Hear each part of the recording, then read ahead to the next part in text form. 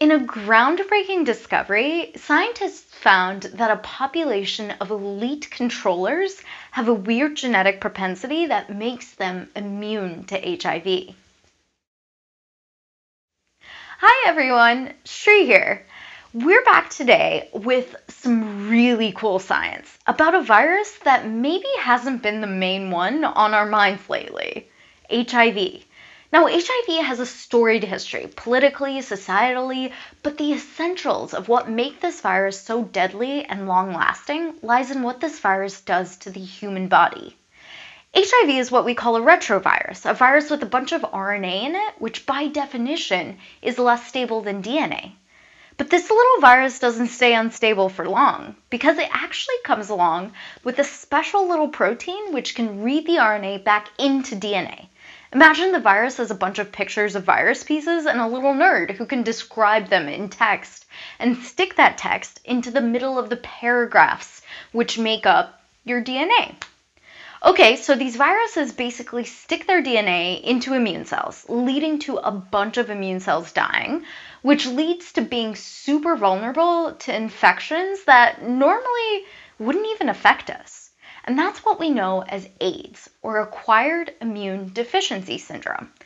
While HIV used to be a terminal diagnosis, recent advances like using antiretrovirals, bone marrow transplants to replace dying immune cells, pre-exposure prophylaxis for high-risk patients, or even the first foray into genetically modifying an embryo using CRISPR have allowed patients with HIV to live longer, healthier lives. Last week, another such groundbreaking discovery about how HIV works was published in Nature. In this pioneering work, scientists looked at a tiny percent of patients with HIV, 0.05%, who actually control the infection on their own. No drugs, no treatment, no clearing of the virus, which is what we call basically getting rid of the DNA. That virus DNA, that weird chunk of text, it's still in their immune cells. But for some reason, instead of killing the cells and causing AIDS, it's just kind of chilling.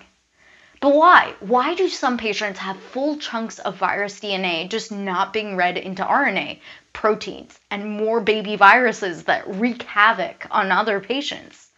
Well, it turns out that through sequencing of the viral DNA, the authors showed that in these elite controller populations, the virus DNA was sort of stuck in a place where the cells couldn't read it. Basically, while DNA can exist as either readable, like a messy ball of yarn, or inaccessible, like in a tight little spool, elite controllers had the virus DNA happen to be in the spools. If you sort of think of this as the text paragraphs in the big book of DNA for the cell, this is like a few of the pages sticking together and skipping over making the virus.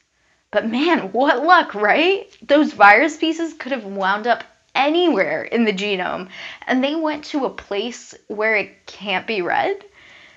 It's probably not just that. There does seem to be some sort of genetic disposition as to who gets lucky, and there's still more to parse out there. But in the meantime, knowing how this small population of patients can naturally control their HIV infections might lead to newer and better ways to treat HIV for everyone. And that's the cutting edge.